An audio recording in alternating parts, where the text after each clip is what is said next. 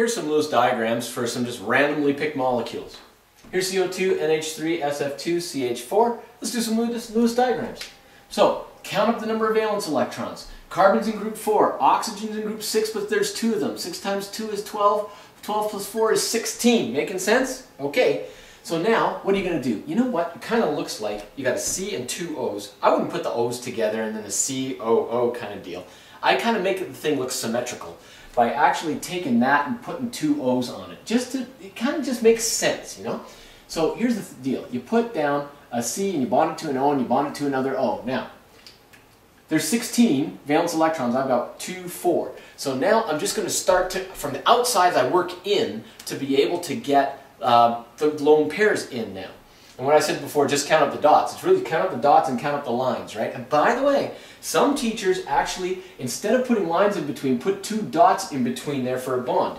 Yeah, people do that, but that's not standard form. And you can just say to your teacher, I'd rather prefer to put the lines in because it's standard form. It's good form to do that, don't you think?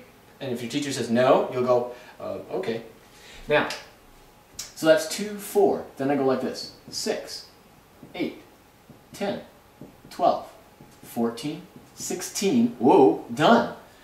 But the carbon doesn't have its octet. The oxygens do, 2, 4, 6, 8, 2, 4, 6, 8, but the carbons don't. What do? Multiple bonds. So there, you take those lone pairs and you make them shared between this one and this one here by putting it in a bond. Oh look, that's cool. If we do it twice, oh man, lucky, 2, 4, 6, 8, 10, 12, 14, 16. That's the total. 2, 4, 6, 8 around that oxygen. 2, 4, 6, 8 around the carbon. 2, 4, 6, 8. Yes! And so that is the Lewis diagram for carbon dioxide. Does carbon dioxide really have 2 double bonded carbons going to oxygens? You bet it does. That's so cool. Just doing it on paper, we get the reality of the situation. Neat. All right, NH3. So that's going to be nitrogen in group 5, hydrogen in 1. It's got 1 valence electron, 6, 7, 8. So that's 8. So what am I going to do? I'm going to do this, see? It just looks kind of symmetrical. And that's going to be 2, 4, 6, 8. Hydrogen has completed its duet. 2, 2, 2 for every one of these. 2, 4, 6, 8 for the nitrogen. That's the Lewis diagram for ammonia, NH3. SF2. So I go S and I put 2 F's on there. That's what I do. And now, oh by the way, you better count up the valence electrons. So that's group 7 times 2 is 14 plus 6 is 20. Because that's in group 6 of the periodic table. Okay, so 20, 2, 4, 6, 8, 10, 12, 14, 16, 18, 20. Well, look at that. 2, 4, 6, 8 around everything here, and it's a 20 total. Ladies and gentlemen, that's it right there, the Lewis diagram for SF2. Woo!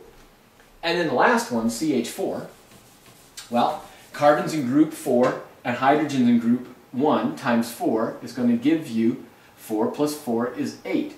So carbon's in the middle, 4 hydrogens around it. Hey, everybody. 2, 4, 6, 8 octet around the carbon. Duets completed for the hydrogens. And you have single bonds all going from the carbons to the hydrogens in that molecule of methane. That's really cool. And now, not only can you do just simple molecules like that, but you can actually do even their polyatomic ions.